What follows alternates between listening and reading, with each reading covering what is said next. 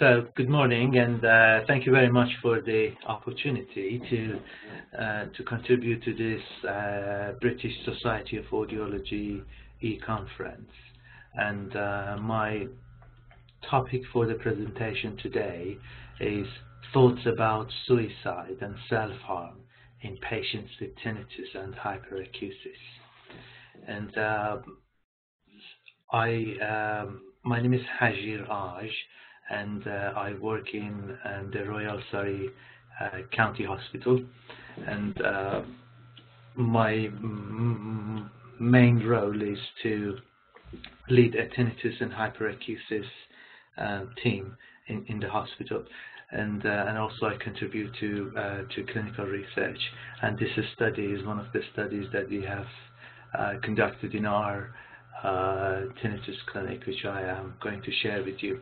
The picture here is my team, and Jennifer Whiffin, Jania Stevens, Gemma Hatton, myself, and Katie O'Brien, who's our research assistant.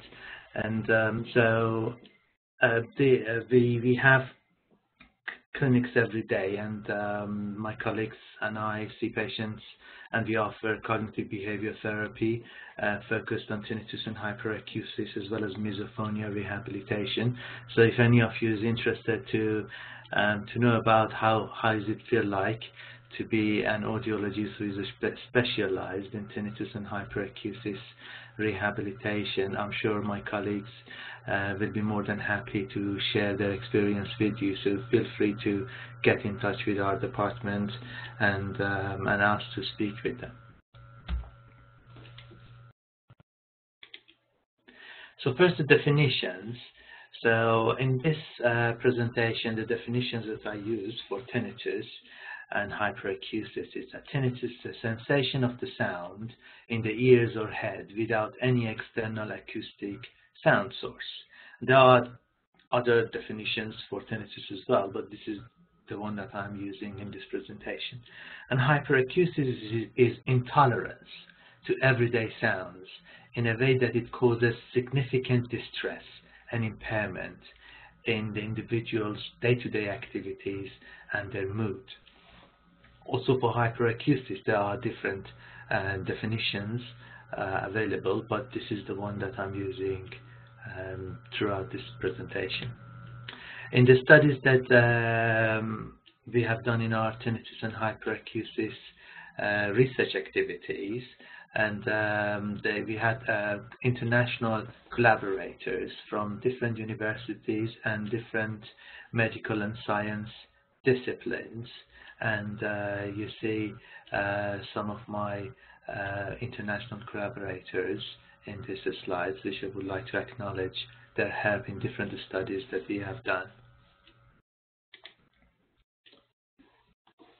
So there are many studies that suggest that there are a high prevalence of psychological disturbances in people who have tinnitus, hyperacusis, and misophonia, and people who have psychological disturbances such as anxiety, depression. They are more likely to develop suicidal or self-harm ideations. And so this is not about the actually suicide or self-harm attempt or committing those, but it is even thinking about, so whether the idea have crossed their mind. And it is important to explore whether the idea of suicide or self-harm crossed their mind, because although majority of the people who may have suicidal or self-harm ideations do not commit suicide, but it is the first step. So it is important to be explored and managed properly if needed. So the aim of this study that we did wanted to see what is the prevalence and factors related to suicidal and self-harm ideations in patients with tinnitus and hyperacusis who were seen in an NHS outpatient clinic. The method used in our study was a service evaluation with a correlational design, which was in the tinnitus and hyperacusis therapy clinic at the Royal Surrey County Hospital in Guildford. And all of the patients who were included who were seen in a 1-year period were asked to complete a range of questionnaires, and so this study is based on those data which is gathered in those questionnaires.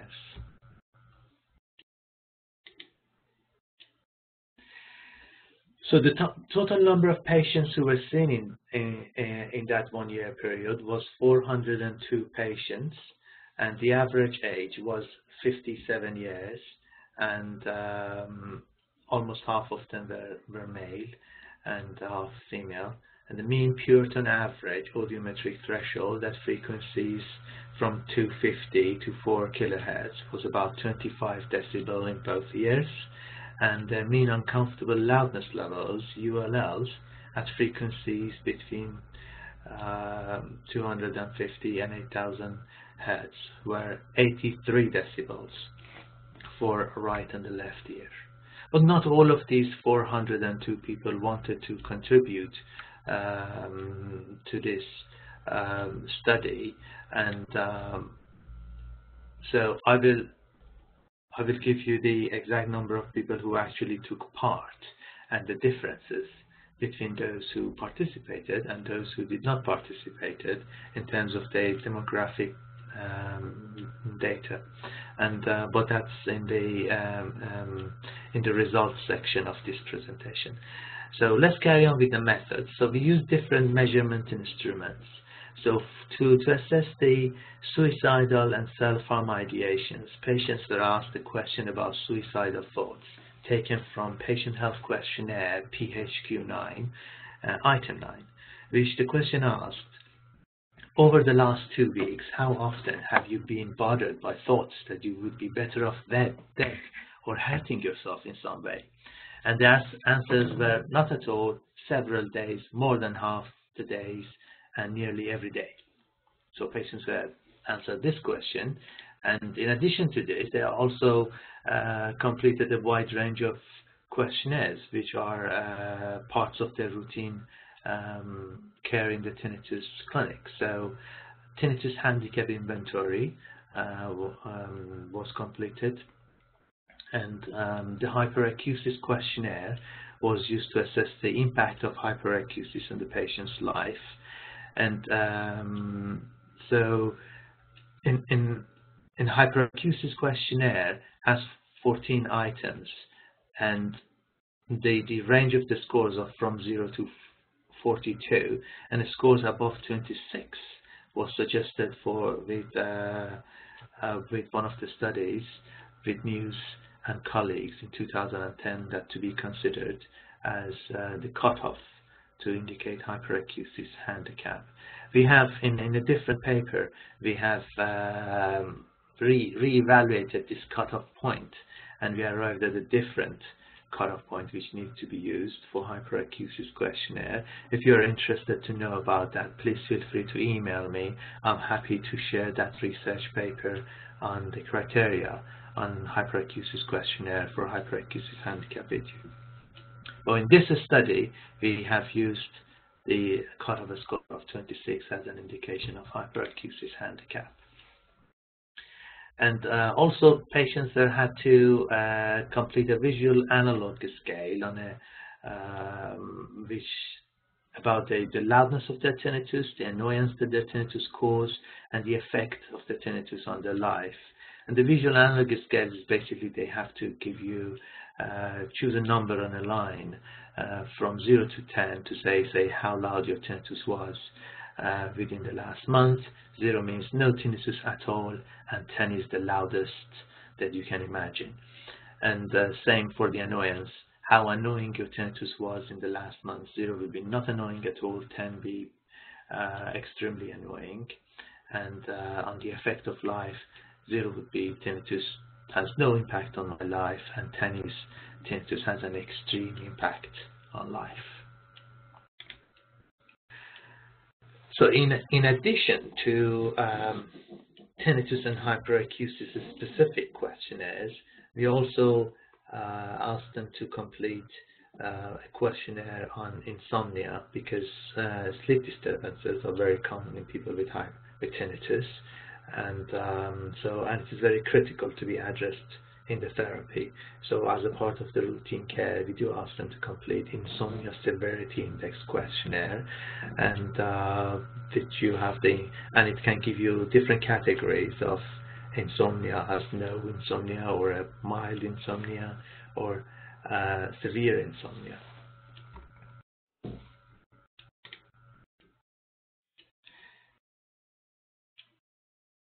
People also are asked to complete a questionnaire on anxiety and depression symptoms. As I have indicated at the beginning of this presentation, anxiety and depression symptoms are quite prevalent among patients with tinnitus and hyperacusis, and so it is important to screen for them. And specifically in our clinics, which we offer a specialized version of the cognitive behavior therapy, which focuses on tinnitus, hyperacusis, and misophonia rehabilitation, it is vital to know whether they have symptoms of anxiety and depression, and if they do have these symptoms, they also need to be referred to mental health services for further assessments and appropriate psychological interventions for their underlying anxiety and depression. The study had the ethical approval and the approval by the Research and Development Department at the Royal Surrey County Hospital. So in terms of the analysis of the data, and we used correlations, and also we used a multinomial logistic regression analysis, which can give us a relative risk ratio of suicidal and self-harm ideations based on their tinnitus handicap, hyperacusis handicap scores, and other variables that I'm going to discuss with you in the future slides.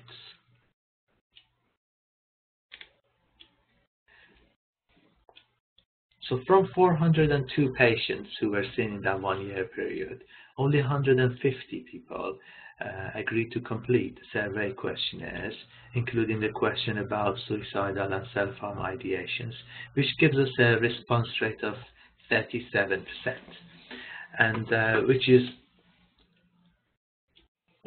reasonably okay in studies that you do in clinical practice, because people do not have to complete these questionnaires. So everyone were asked whether they want to contribute, but only 37 said they were okay to do that. So we have 150 people who were included to the study by giving their questionnaires.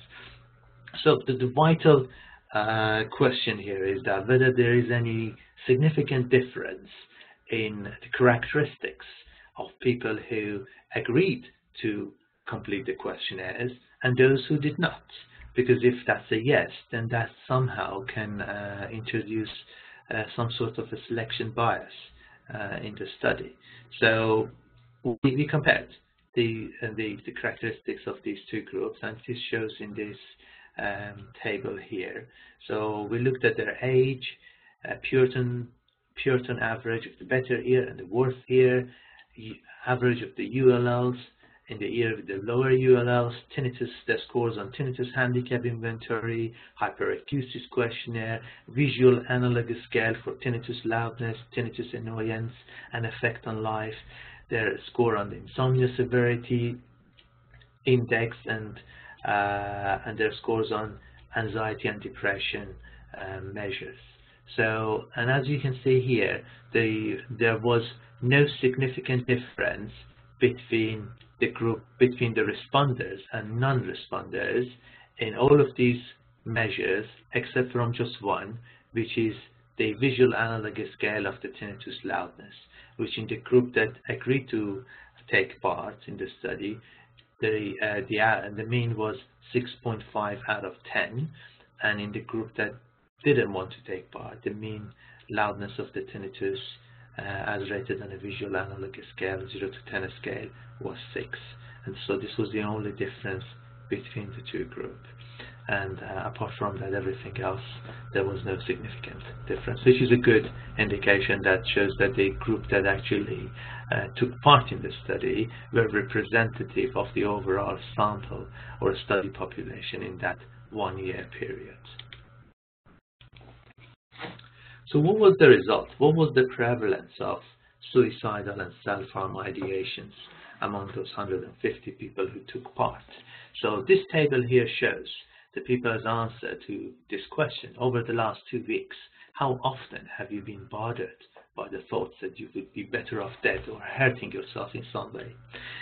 So as you can see here, about just over 12% of the people have some levels of suicidal and self-harm ideations.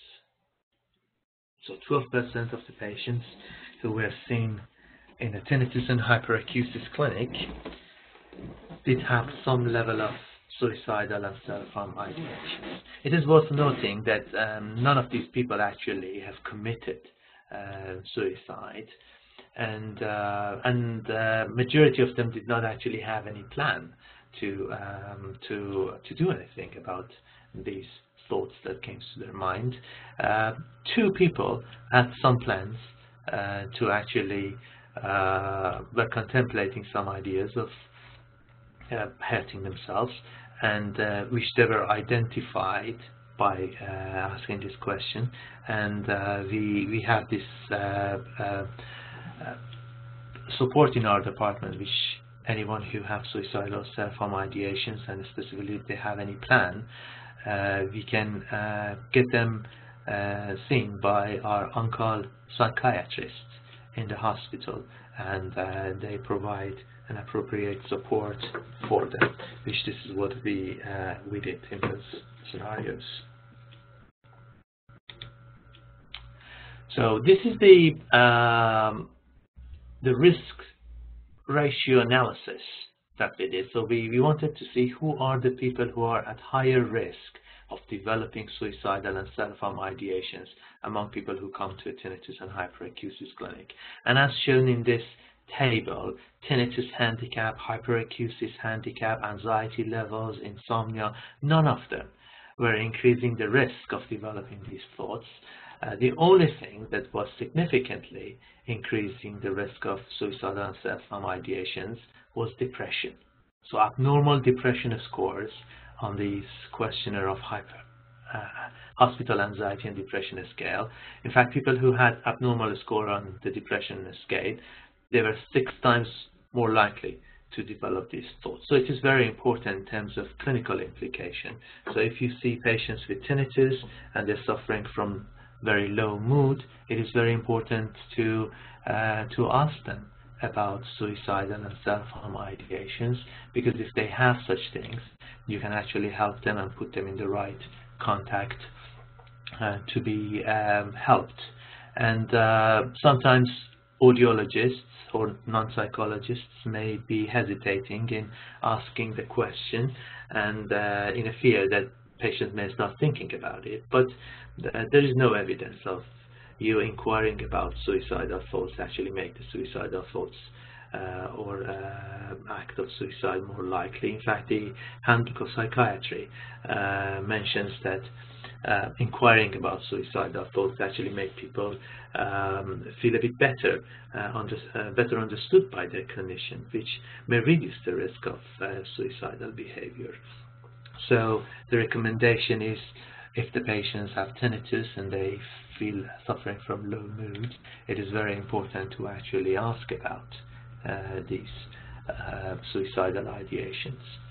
And so this Tinnitus and Hyperacusis Therapy Masterclass is one of the courses that can help audiologists to build their skillfulness and competencies and knowledge required to deal with patients with tinnitus and hyperacusis. Suicidal and self-harm ideations, depression and tinnitus, cognitive behavior therapy, screening for mental health illness are among important key topics in this masterclass. And a conference on hyperacusis will be in July in London, in Birkbeck College, University of London.